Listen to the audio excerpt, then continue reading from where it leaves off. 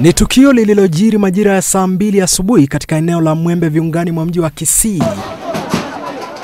Kwenye barabara kuu ya Kisii Kilgoris, jumba la urefu wa ghorofa 3 lililokuwa likiendelea kujengwa likiporomoka ghafla na kuwafukia makumi ya watu chini yake.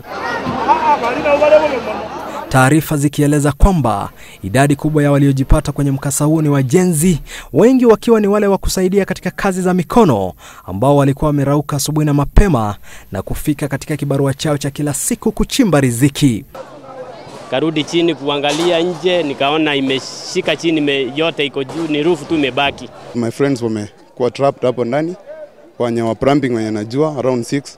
Na hapa, juhudi za wenyeji wa eneo hili kwa ushirikiano na maafisa wa kukabiliana na mikasa ya dharura kutoka kaunti ya Kisii zikishika kasi.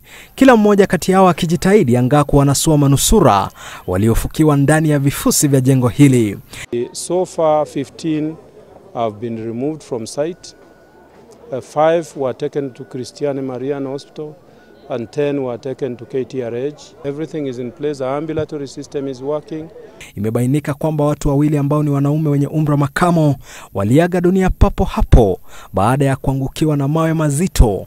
Aidha, mwili wa mtoto mchanga anayesemekana kuwa wa umri wa miaka miwili umefukuliwa kutoka kwenye vifusi vya jengo hili jioni hii. Taarifa za hivi punde zinaarifu kwamba miili zaidi imefukuliwa kufikisha idadi ya waliokufa kuwa 5. Mtu mmoja ameokolewa akiwa hai. Na huku shughuli za uokoaji zikiendelea, kuna hofu ya idadi ya waliokufa kuongezeka, hasa ikizingatiwa kwamba takriban saa 10 tangu kujiri kwa tukio hili, zaidi ya watu 30 wanahofiwa kukwama chini ya vifusi vya jengo hili. Uchunguzi tayari umeanzishwa kubainisha sababu halisi ya kuporomoka kwa jumba hili. Makori Ongechi, Citizen Nipashe.